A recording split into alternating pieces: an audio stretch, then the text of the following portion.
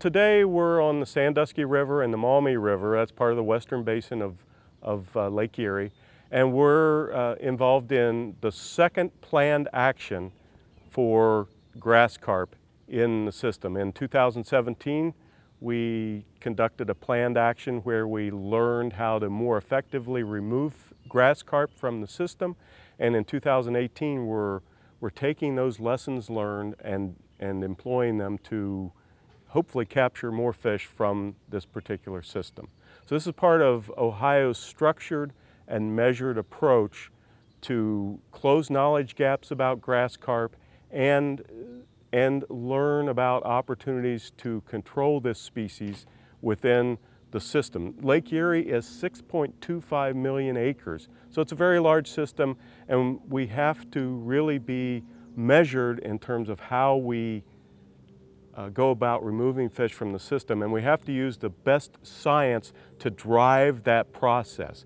That's why we're making this a science-driven process, learning about when are the best opportunities to capture these fish. And we know that right now, this period here in early June, that fish are in the system. We have real-time receivers. We have transmitters in fish, real-time receivers within the Sandusky River that are telling us that fish are in the system trying to spawn. So we're really doing our best to capture these fish at the times when they're going to be concentrated in areas of the lake, and in this case, the Sandusky River. Sure, it's a long-standing partnership that's gone back to 2012 when the number of grass carp detections in the commercial fishery really started increasing, and we realized there were some reproducing fish. You know, a lot of times with a research project, you guard that data really carefully and it doesn't get out there until things are published. But with this grass carp, Ohio and Michigan are constantly sharing data. As soon as a grass carp is detected, all the other agencies, universities, federal partners are aware and know about that. We have the two, places where grass carp have been detected most often, Michigan with the Raisin River, the hot ponds, and here at the Sandusky River. So yeah, Ohio has come up and helped us. We've come down and helped them as well. So key communication and working together. So we're learning a lot of information from these carp, not just where we captured them, but from the fish that we take back to the lab, we learn how old they are, if they're fertile or sterile fish, if they're male or female, and we can even look at their natal origin. So we use their inner ear bone, which is the same structure we use to age the fish, but we can look at the chemical composition and determine if that fish was hatched in the Sandusky River or not. So we can really look at a lot of information from where the fish could have originated from to how old they are. And what we see are the fish that originated in the Sandusky River tend to have been hatched in years that had large flow events. So it's lining up with everything else that we've seen, that these fish need high flow events to be able to successfully reproduce.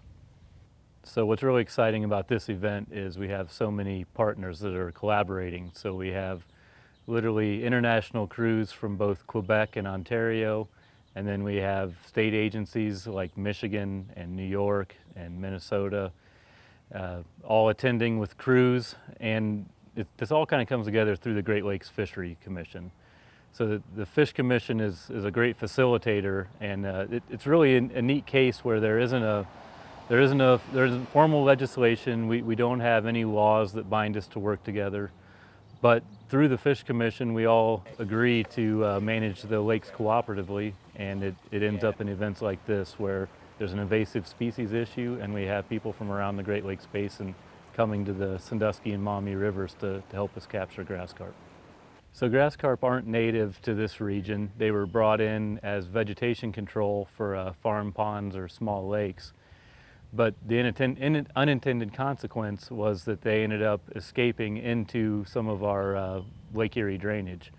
So unlike the other Asian carp, we're very worried about silver or bighead carp because they're planktivores. They filter feed, they can alter the bottom of the food chain and really make an impact on the ecosystem. The impact of grass carp are a little different. They're vegetation eaters, so they go into areas that have submerged aquatic vegetation. They can clear out all the vegetation in the area if they choose to, and it's a habitat issue. We don't want to lose vegetation that's critical to certain life stages of our sport fish.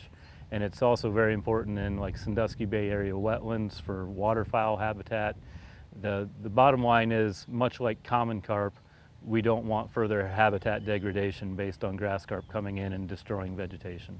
I serve as one of the co-chairs of the Asian Carp Regional Coordinating Committee, along with Bill Bolin of US EPA. The ACRCC is an organization of 27 US and Canadian federal, state, and provincial agencies that was formed back in 2009 to address the growing threat of Asian carp moving up toward the Great Lakes through the Illinois waterway.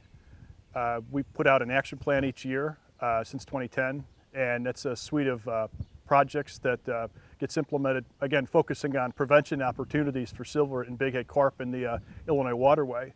But we've since expanded to include actions to address the growing threats of black carp and grass carp. Coming here today has been great. Completely impressed by the leadership from OhioDNR. Again, on my way in fact, saw license plates from Quebec on a vehicle coming down with pulling an electrofishing boat as part of the response exercise. It shows you the commitment folks are showing from throughout the region. I know we've got folks all the way from as far south as Missouri as well coming up here. So again, it's just the spirit of coordination that we're seeing to address a regional threat. And from my perspective, again, from the ACRCC viewpoint, we're again looking to support the effort. As I said, we focus an awful lot on prevention opportunities for bighead and silver carp, but also looking to do what we can to support our partnership efforts in the Great Lakes, and particularly in the western basin of Lake Erie. The support we've been provided has been tremendously important to the efforts of the state and federal partners. Again, it is a fundamental part of what we do. It's expressed in our action plan, which is available online at asiancarp.us if one, again, is interested in having a look at that document. But that includes information that underscores the importance of both the restoration initiative, but also the commitment, the contributions from the state and federal agency-based funds as well. These types of actions are really informing what our options are. In a large system like this, we're not dealing it with a 1-acre pond or a 5-acre lake.